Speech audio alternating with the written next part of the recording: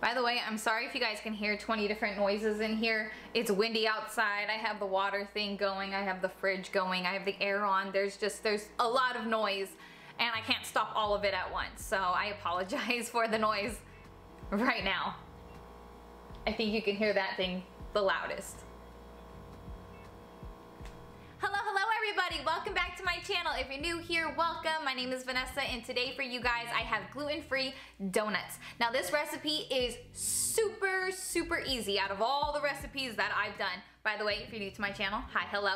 I make a whole bunch of gluten-free stuff. I have holiday things, I have fast food things, I have everything baking, I have, you know, bread, I have beignets, I have brownies, cookies, all of it, you name it, I basically have it. It will all be down in the playlist down below, so go ahead and check it out. But yes, for this video, it's all things donuts, just a simple donut recipe. We're gonna top it with some chocolate, we're gonna put some little sprinkles on it. It's going to be fantastic, and they definitely taste like donuts. Like, there's no missing out. This is easy, it's simple, it's baked. So if you guys are like me, who got other tummy issues on top of having to be gluten-free, fried food is just not in the cards for me. So because of that, we're going to bake these. There's not a lot of oil, there's not a lot of anything. This is just, it's a great freaking recipe. So if you guys would like to see how I make gluten-free donuts, then go ahead and keep on watching. Now, just like in all of my other videos, if I ever go too fast or I miss something, make sure that you check the description. Or I should, because I've started putting the measurements on screen, so they should also be on. But if I do miss anything or you have any questions, please feel free to leave them down in the comments. Yell at me if I miss an ingredient or whatever. But to a big bowl, we're going to add some flour, some brown sugar, some baking soda, some baking powder, some salt, and my secret ingredient for the perfect donut type of flavor is nutmeg. I learned this when I was vegan because I used to make baked goods all the time when I was vegan. Nutmeg. It tastes, it gives it that like donut flavor. You know what I'm talking about? Like that thing that makes it a donut. So I swear by it. You don't need a lot. I think I did like either a 1/4 of a teaspoon or an 1/8 of a teaspoon, but you're gonna not want to mess with that part at all. Like, you're gonna want the nutmeg. So once you put all that in a big bowl, then we're gonna give it a quick whisk, and then we're also going to add the wet ingredients to this. Now right here, you're gonna see me kind of struggling. Just make sure that your brown sugar is more on the soft side, because I was struggling with some bigger bits that I had to crunch up by hand. That's what I'm doing right there. So just make sure that your brown sugar is a little more crunched up.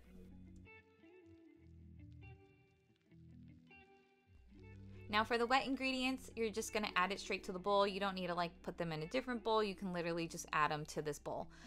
We're going to do eggs, we're gonna do some melted butter, we're also going to do some milk, and then we're gonna do some vanilla extract. Now if this mixture is too thick, so you're gonna see my measurement for milk, I think I did like a 1/2 cup. Feel free to add more. Now, just go slow. That's the only advice that I'm gonna give on that, because if it's too thick, you don't want it to be, you know, to where you can't even mix it.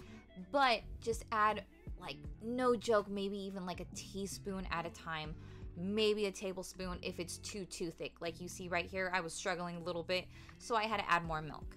But just try not to overdo it, because we don't want it to be liquidy at all. So just go slow and slow and slow, and just keep slowly mixing. Like, see, that was just like a splash. So just do it like that. Do not overdo the liquid, because we don't want it to be too runny. We still want it to be a dough.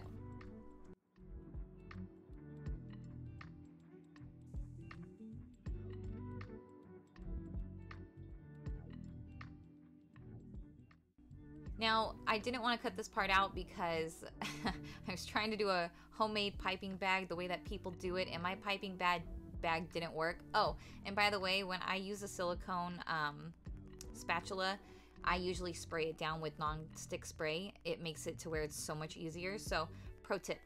But yeah, I was trying to be all fancy and be like, ooh, look, I'm gonna take a baggie and I'm gonna cut the end. Well, my baggie's all weird, and it like is cut off at the end already. Like, it's not a perfectly good square. It's like a weird shape. So it didn't really work out for me that well. So just get a piping bag if that's what you would like, but then you get a donut tray. I found this at, I want to say Target. You can order them online. It's completely up to you. And see, this is the part where I was messing up. But yeah, that's how it was coming out. You see how it's coming out in 2? But then I got smart. And then I was like, ooh, so it's coming out in 2. So I kind of did like a, I don't want to say a figure 8, but I got it to where it was able to like go out and then come together. I don't know if you're going to be able to see it in these clips, but just get a piping bag. Don't be like me. Also, don't fill it up as much as I did, because you'll see in a little bit that they puff up a lot after they're done baking. So I would say probably like half of this. Try not to do too much, because yeah, they basically like exploded. Not like completely exploded, but I'm saying like they like tripled in size. So I would say half of this. So yeah, don't fill it to the freaking rim the way that I did. I messed up. But then we're gonna throw it in the oven, and we're going to cook them for, I want to say it wasn't that long. I want to say maybe like 10 minutes, depending on the thickness. So in my case, I think it was 12 minutes. But if you're gonna do less than that, it's going to be 10 minutes. But look at that. Look at how gigantic they got. Yeah, there's not even a hole. And then I realized that I threw out my cooling rack, so we're gonna use a grease splatter protector thing. But look at on the other side. Don't those look like donuts? Yeah, so we're gonna use that side. And now on to the sauce. You guys have probably seen this in a couple of my videos, but we're gonna make our own chocolate like ganache type of sauce. If you guys have seen my gluten-free Hostess cupcake, it's kind of the same thing. I did non-dairy chocolate chips. There's no reason for it, honestly, because I'm gonna add milk to it, but it's a little bit easier. I like the way they taste. You guys can use whatever you want. I make my own double broiler. I just get a small pot. I use a glass pan or bowl, I should say, because it most of the time, I mean, don't trust me on it, but we don't want it to, you know, melt plastic.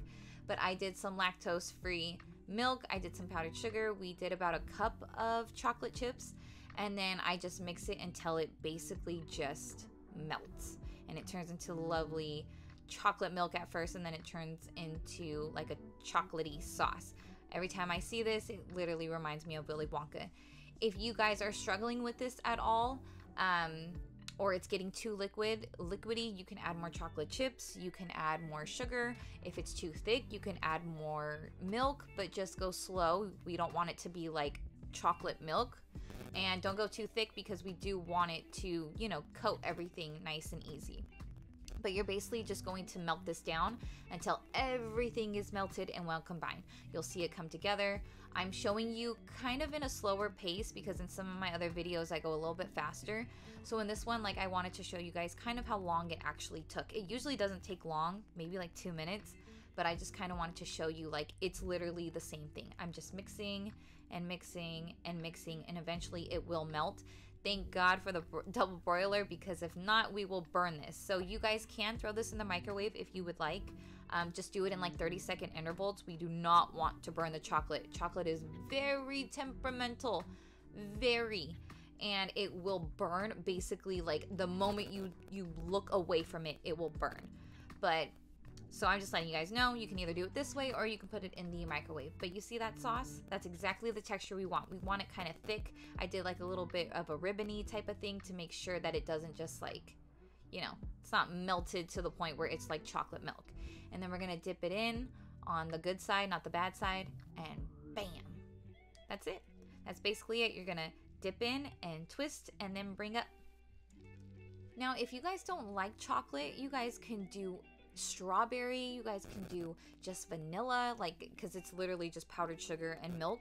You guys can use white chocolate. You can do whatever you want. If you guys have like a certain maple sauce that you guys like, or like peanut butter, like literally go crazy, and then top it with whatever you want.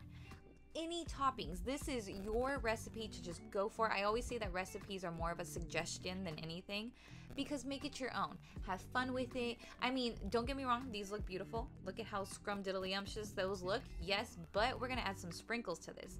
You guys can add nuts, you guys can add chocolate chips, you guys can add coconut. Go for it. It's completely open. Let this just be like the blueprint, and you guys go for it and make it your own. I hope you guys enjoy these. I did. They're so good, and you guys have to give them a try. And that's it for this video. I hope you guys enjoyed. If you liked it, please give me a big thumbs up and don't forget to subscribe if you guys haven't already. But if not, that's fine. You're welcome back anytime. And yeah, that's gonna be it for this video. If there's anything else you're looking for that's gluten-free, or you have any requests for anything that's gluten-free, let me know and I'll try to either make it or do something else with it. Yeah. Bye guys.